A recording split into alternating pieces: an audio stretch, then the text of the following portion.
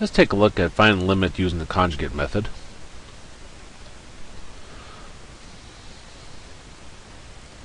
So for our first example here, we have a limit as x goes to 0 of square root of x plus 4 minus 2 over x. Now if I plug 0 in for x right now, we'd have a 0 in the denominator, which we can't have. So what we're going to do, after I get the problem written, there it goes, is I'll multiply the top and bottom by the conjugate of the top. Now what the conjugate is the first is the same and the second is the same. See how this is square root of x plus 4 and 2? This is square root of x plus 4 and 2. But the sign in the middle is different. See how this is negative? So this will be positive. And whatever we multiply by the top, we have to multiply by the bottom. Like that. Now in the bottom part, we don't actually multiply those together. We just put them next to each other. The problem we have down below is the x. So we're hoping that x is going to cancel away. Now when you're multiplying conjugates together, all you have to do is multiply your first parts and your last parts. Square root of x plus 4 times square root of x plus 4 is x plus 4. Minus 2 times 2 gives you 4.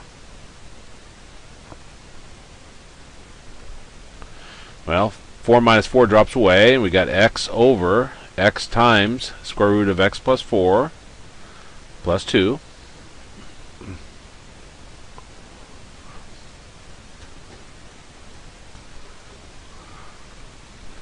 And now we see these x's will cancel.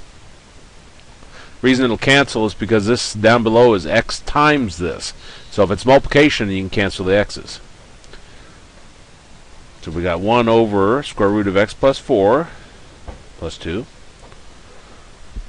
Now we can do direct substitution. So we'll plug 0 in for x. So we got 1 over square root of 0 plus 4 plus 2.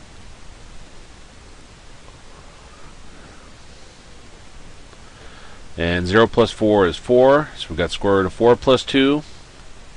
And square root of 4 is 2, so we've got 2 plus 2, which gives us 1/4. And that's our answer. Let's look at our second example. We got limit as x goes to -2 of x plus 6 minus 2 over x plus 2. Now again, if we plugged in -2, we'd have a negative 2 plus 2 in the denominator, which would give us 0. We can't have a 0 downstairs.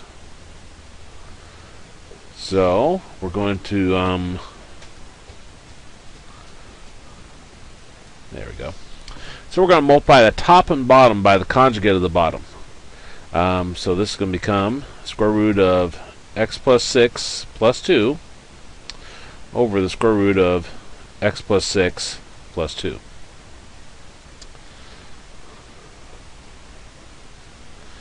And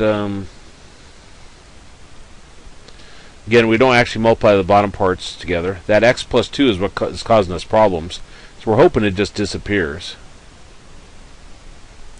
Now up on top, if you got conjugates, all you have to do is multiply your first parts together. So square root of x plus 6 times square root of x plus 6, and that gives you x plus 6. And then your last parts, -2 times 2 gives you a -4. So then that gives us limit as x goes to -2, 6 minus 4 is 2. So we've got x plus 2 over x plus 2 times the square root of x plus 6 plus 2. Now notice, here we have an x plus 2 times this. So that's going to cancel with the x plus 2 up on top. So we got limit as x goes to -2 of 1 over the square root of x plus 6 plus 2. And we're going to plug in a -2 now for x. We could do a direct substitution.